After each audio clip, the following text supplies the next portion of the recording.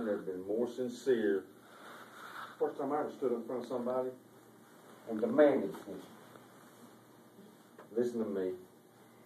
Listen to me. Hell is real. It's as real as we're sitting here. You know, draw the curtains back. I've heard this said to me. And there's a war being waged for our souls. I was laying in that hospital room, and I'm hearing this conversation. It's like somebody bartering for my soul. And I kept saying things to Audrey. What's going on, you know? This after I done woke up. I'm like hearing these voices in my head that's, you know, well, he ain't worth all that. Look what he's done. Like fighting going on. But she wasn't hearing nothing. And I'm tripping out. You know, we had a long talk, you know, last night about this. And she's telling me some things that's going on.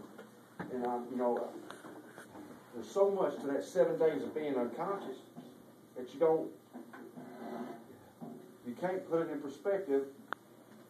And we ain't got enough time to hear it all. But the bottom line is, I'm real. This is the real deal. I'm not here trying to slip you in. I was trying to slip in. I was trying to slip in just like I did that day. But that don't work like that. It don't work like that at all. All I can tell you is, hell is real, so is God, so is Jesus.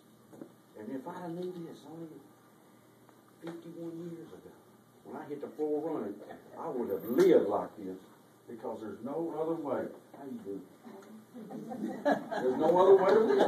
There's no other way to live. There's no other way to live. It's hard to be bad. It's easy to be good.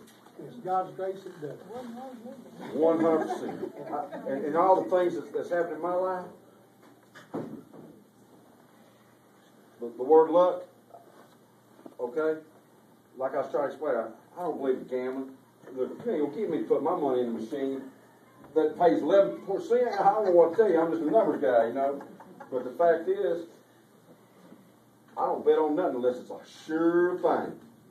I don't bet on nothing unless it's a sure thing. I put all my heart and soul on Jesus Christ. But you know what I'm saying? You're going to win because that's what Jesus is. He's a winner. I believe that. Hallelujah!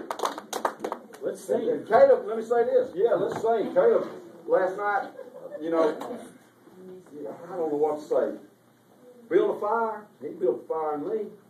He built a fire in me. We got things happening in this church that's amazing. All right, y'all, I'm sorry.